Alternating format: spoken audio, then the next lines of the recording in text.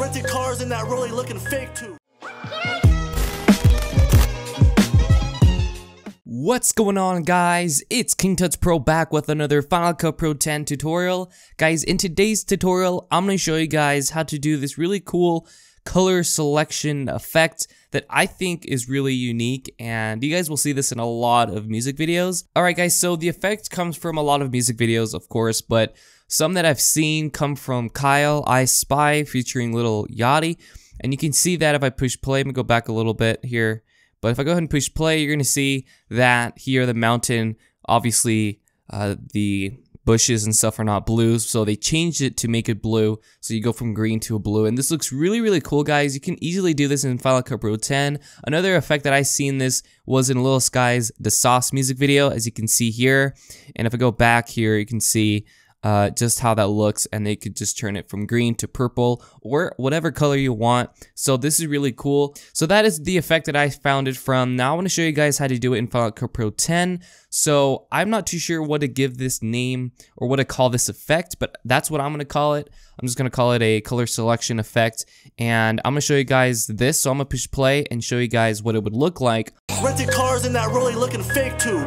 So right there, as you can see, I just got a really, really short snippet of his music video just to show you guys, and I'm going to go ahead and delete this color correction. So this is what our music video would look like without any effects, right? Of course, this music video was already color corrected and color graded, so we don't have to do anything from there. The only thing we need to do is just add some effects. So what I want to do is I want to turn these trees into purple or orange or whatever color you guys want. First thing you want to do is go to the effects. In the effects, you want to go to the color, and in the color, go ahead and look for color correction and just drag that onto your video. So you're going to have something like this. Okay, nothing happened. So go into color correction and go to this little down arrow, click on that and click on where it says masks. Click on add color. So we want to go ahead and add a color mask. So we want to mask pretty much a color selection. So now we have a eyedropper tool, so all we got to do now is just skim through the music video and find a place where you want to select. So I want to select everything that has, I want to say this green right here. I'm gonna go with this green right here.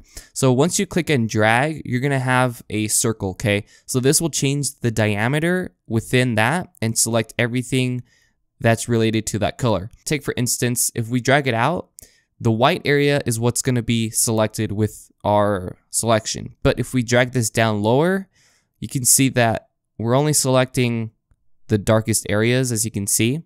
So you want everything except obviously their skin tones, because we don't want to change them to purple either. So now we can increase the softness if you want, but we're going to go into the color board here. Now, if you have the latest version of Final Cut Pro 10, that is going to be a miracle to you guys. I don't know why, but I don't have it yet, but I will get to you guys once I do. But for now, which I'm pretty sure a lot of you guys will probably have the older version of Final Cut Pro 10, which is 10.3.4 or something like that. But if you still have this older color board, it's totally fine. It's doable. But if you have the multiple color wheels, that is just fine as well. So in the color here, we don't want to change the global because this will change everything, as you can see. But if you guys want to do it that way and it's really quick, you can just literally click and drag this down and you're done. However, we want to be a little bit more specific, right? So we want to go ahead and click on the shadows and maybe adjust those, okay? So we can make this a little bit warmer or a little bit cooler. So we want to go on the cooler side of things.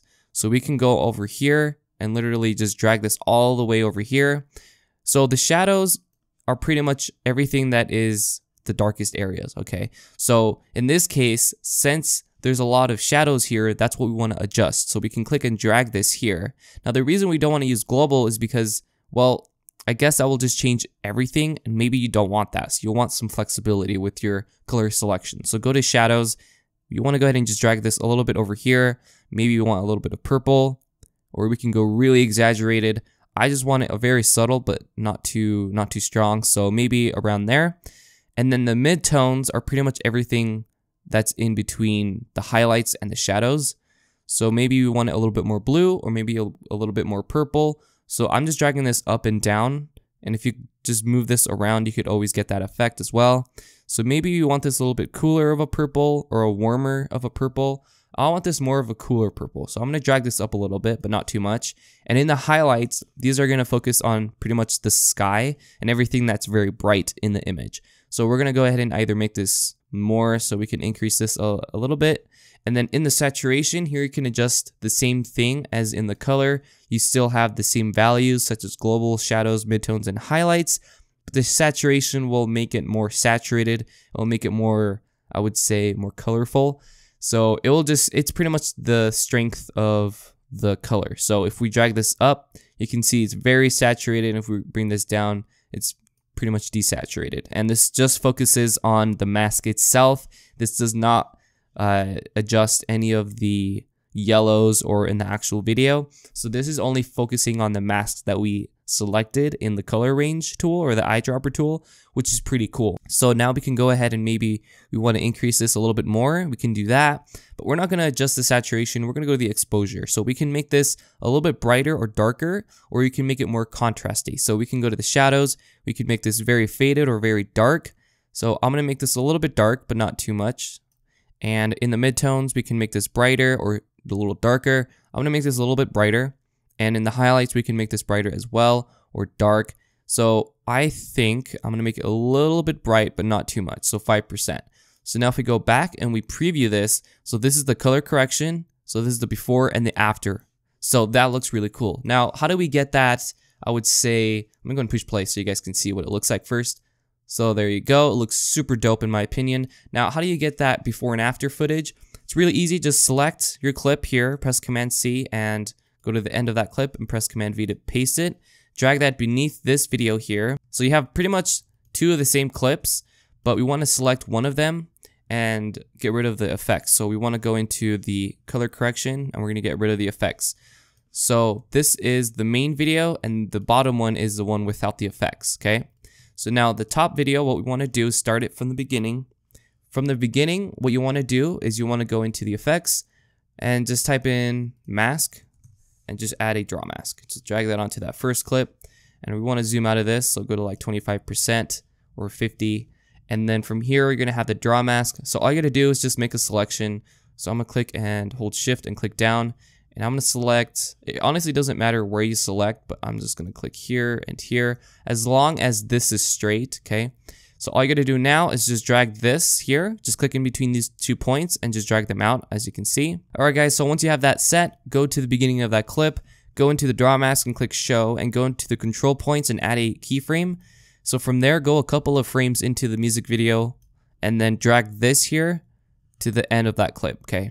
So it's going to start from a before and an after, and you can see if it works or not if you just scroll through that video. So now if we go ahead and fit this to fit, and when we push play, you're going to have that effect right there, which looks super, super cool, guys. Like I said, you guys can be really creative with this. Sometimes, since, like I said, the video quality makes a big difference. So this is obviously in 1280 by 720, so 720 is not that good of resolution. But if you have like a 4K video or even a 2K or 1080p, this is going to look really, really good, okay? But this looks super cool, guys. Like I said, you can even adjust the points to have it longer if you want, but that's just the effect that I want to show you guys in today's video. So if you found this tutorial helpful in any way, be sure to leave a like, comment down below with what effects you guys want me to make, and subscribe, turn on the bell notification to receive weekly videos, and I'll catch you guys next time. Peace.